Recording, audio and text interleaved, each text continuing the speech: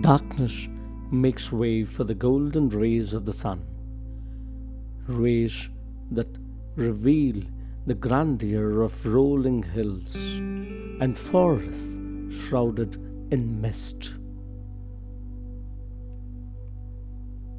This is Western Ghats. The range spans from north to south along the western edge of Deccan Plateau for about 1,600 kilometers. Known also as Sahyadris, the area is one of the richest biodiversity hotspots and is a birthplace for many rivers.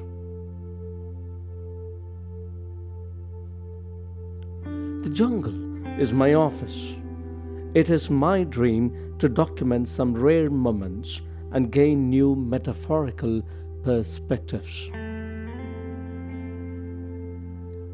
I am on a mission to film a rare species of frog, and I call them wrestlers of Western Ghats.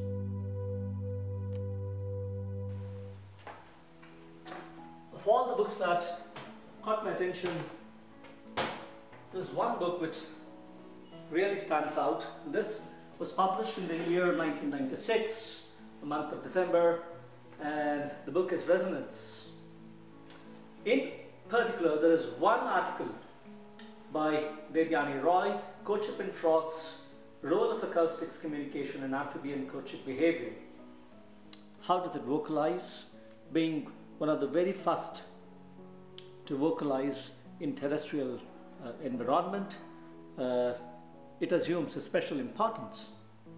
Each frogs are supposed to have a unique call for itself, and the uniqueness of these frog calls can best be described by an objective analysis, Fourier transforms.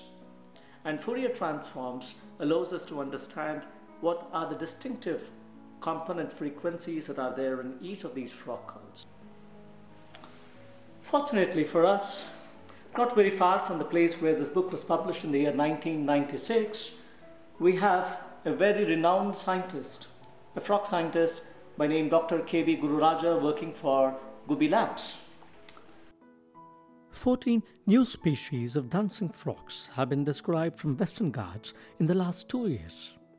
The beauty about these frogs is that they not only vocalize but also swing their legs in order to communicate with their peers, perhaps to beat the ambient noise.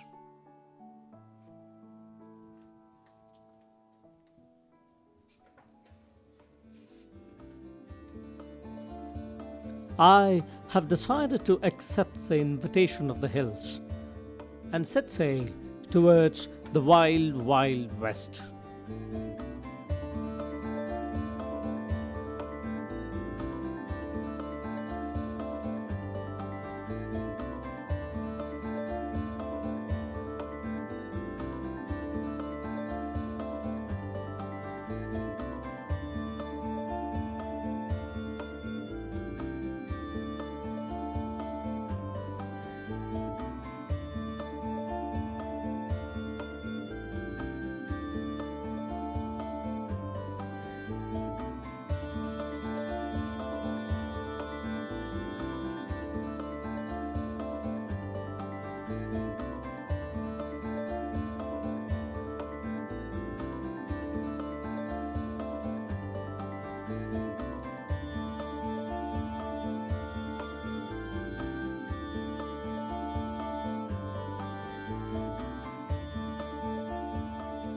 Known as the Poor Man's City, Sakleshpur, with its picturesque landscapes and coffee plantation, is 250 kilometers from Bangalore, a good 4.5 hours drive.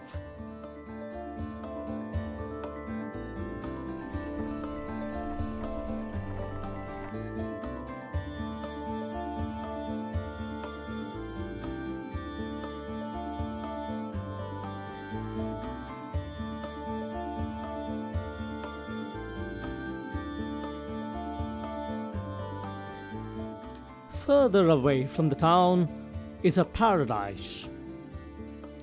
Chenukal Valley retreat. This will be my home for weeks to come.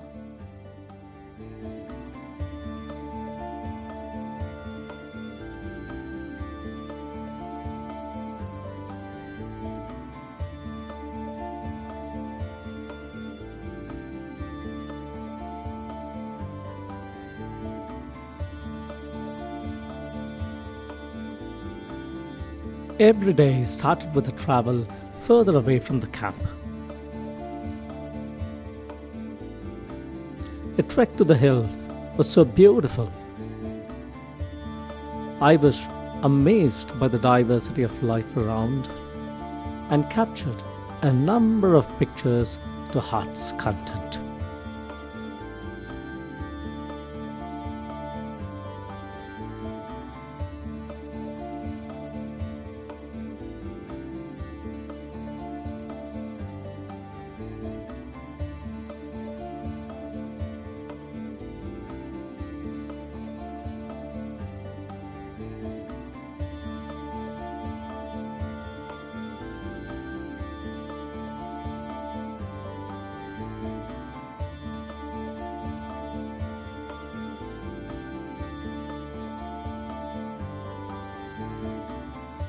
I was fortunate enough to photograph some endemic species of frogs too.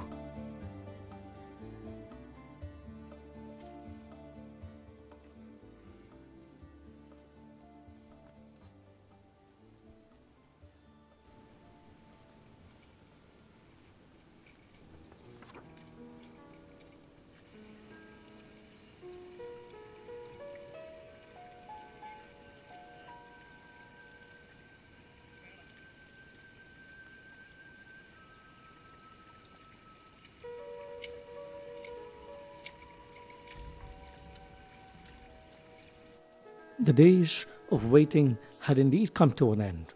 Rather than jump with joy, I sat there motionless in awe of what I had seen. The Kottige Heron's dancing frog.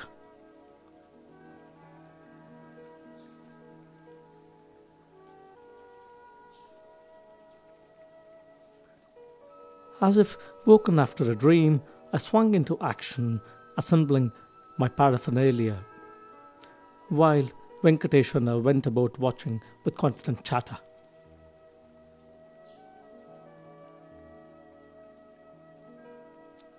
Slowly, the action started unfolding in front of me, or so I thought. One by one, individuals showed up as they perched on rocks and twigs. The arena looked well set with a shaft of light piercing through the canopy. There were bench sitters too.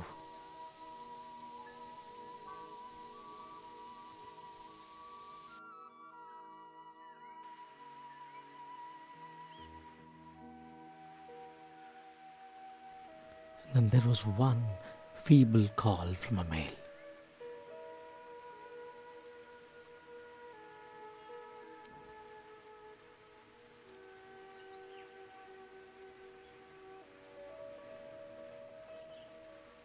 Calls again. And another male joins the chorus.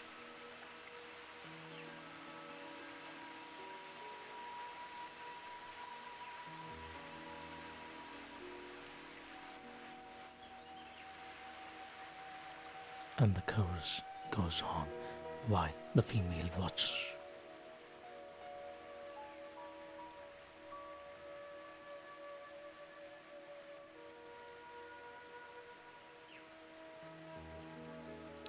There's a tap.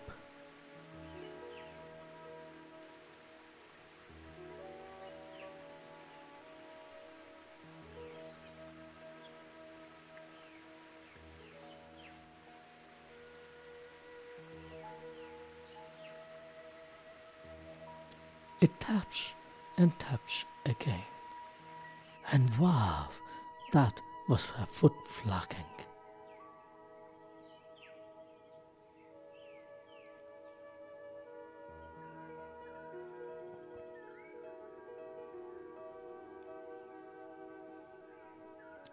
other foot goes up. What is he trying to do?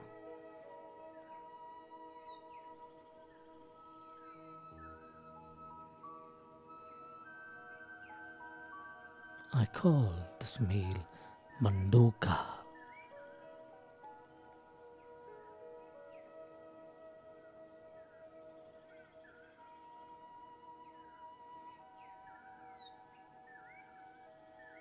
Just when I thought the action is over,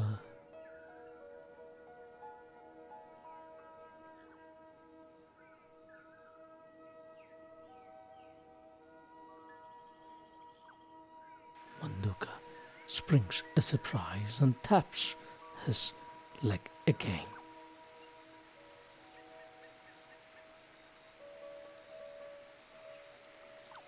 He has a rival.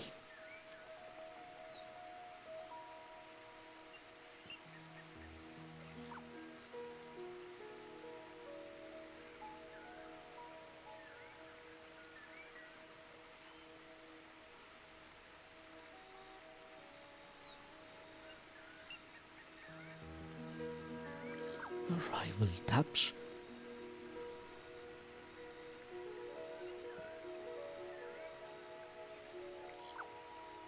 Manduka taps too.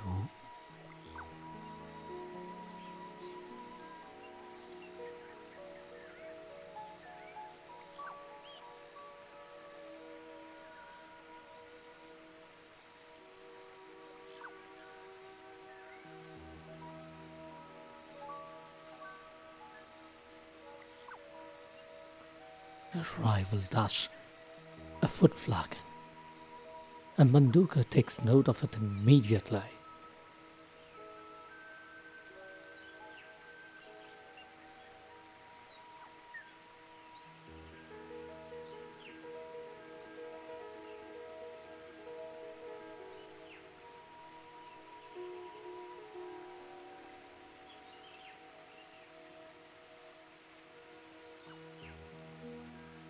What is the rival up to?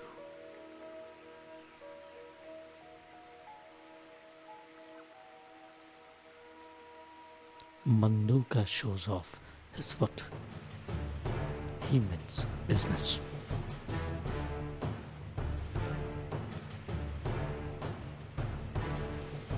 Rival takes it directly to Manduka.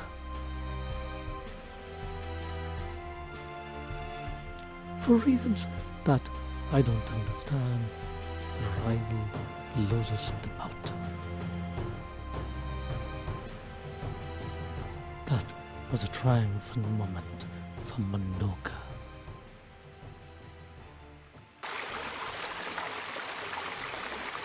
What we are about to see is something that's spectacular from a different perspective.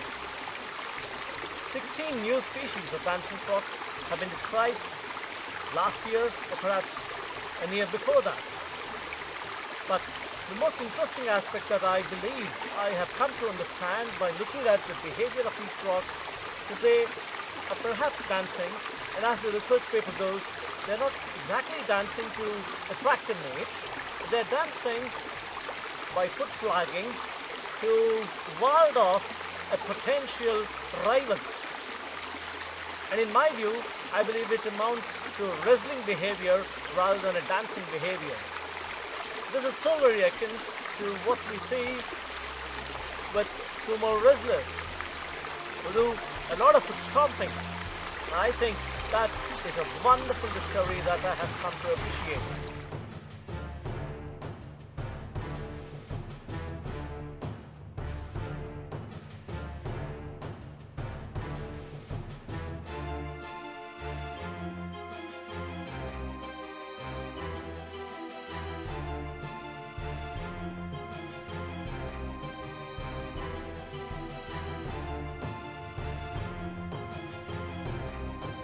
Manduka and his clan are the true wrestlers of Western Ghats.